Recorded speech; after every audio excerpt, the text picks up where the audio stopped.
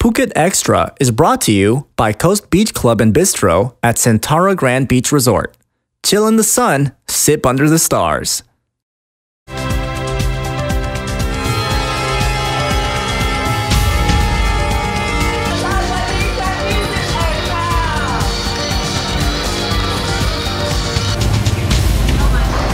Sawadee krap and welcome to Phuket Extra, brought to you by Coast Beach Club and Bistro at Centara Grand Beach Resort, Phuket.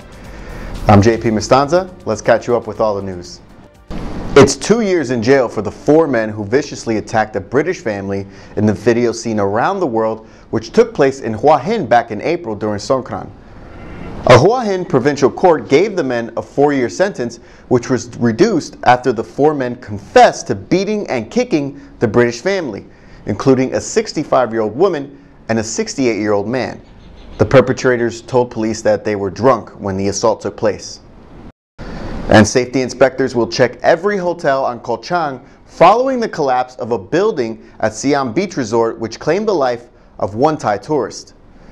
6 people were trapped in the rubble when the hotel's roof collapsed following a heavy downpour on Saturday on the tourist island. All 6 were later rescued with no serious injuries, but now investigators will see if the owner of the hotel was negligent. And things keep getting worse at the Tiger Temple, as the infamous tourist attraction could get the wrecking ball after authorities learned that the temple was illegally expanding over the years, encroaching on protected forest land.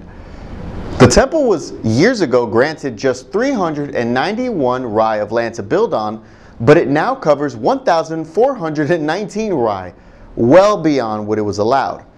Just last week, authorities discovered dozens of dead baby tiger carcasses and some in jars labeled as energy drinks, while 3 monks were charged with trying to smuggle out tiger skins and amulets. Wildlife officials are in the midst of transferring all 149 tigers to breeding centers and sanctuaries in Ratchaburi. And stay with us, Phuket Extra will be right back after this.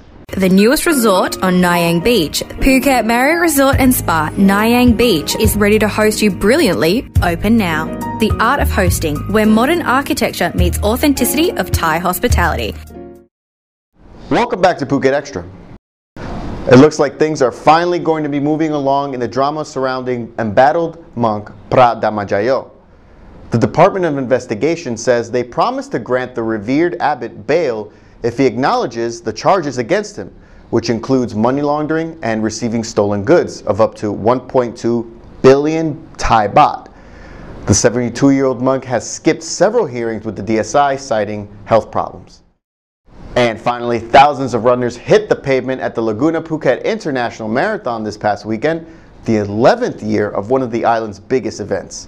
Congratulations go out to Japanese runner Koji Nishizawa, who finished the full marathon first in just 2 hours and 37 minutes, a full 10 minutes faster than second place Neil Pearson and 18 minutes faster than last year's winner. Meanwhile, Filipina Landy Cardona was the first female full marathon finisher at 3 hours and 23 minutes.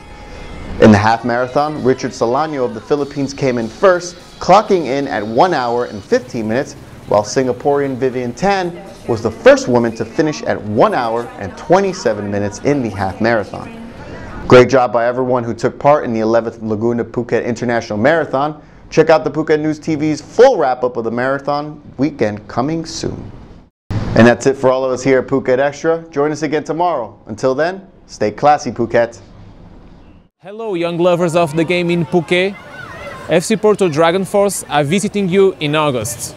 Do you want to develop your game? We will teach you new skills and smart ways to play. Join our camp and learn how to play the FC Porto way.